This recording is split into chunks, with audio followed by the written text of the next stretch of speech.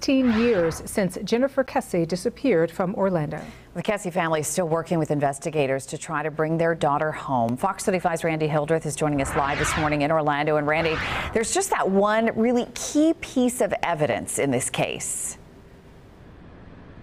Yeah, good morning. That surveillance video has been a key part of this investigation. It showed an unidentified man park her car in this area off Downing Street and then leave. Now, for Jennifer Kesse's family, the frustration is still fresh, the desperation to find her, and a little bit of anger towards Orlando police. They posted an update on the GoFundMe page just a few days ago before today's anniversary.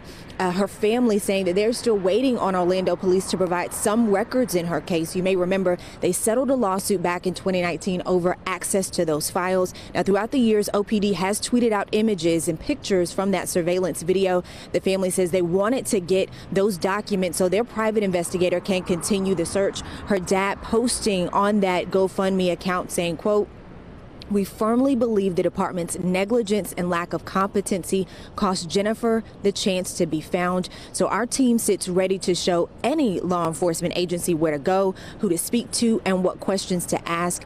Now, Jennifer Kesse was 24 years old when she disappeared from her Orlando condo, essentially without a trace. The family says that they are focusing on the case files from the first 3 months after she disappeared. I did reach out to Orlando Police Department this morning to get the very latest on this investigation. As soon as I hear back, I will pass that information along.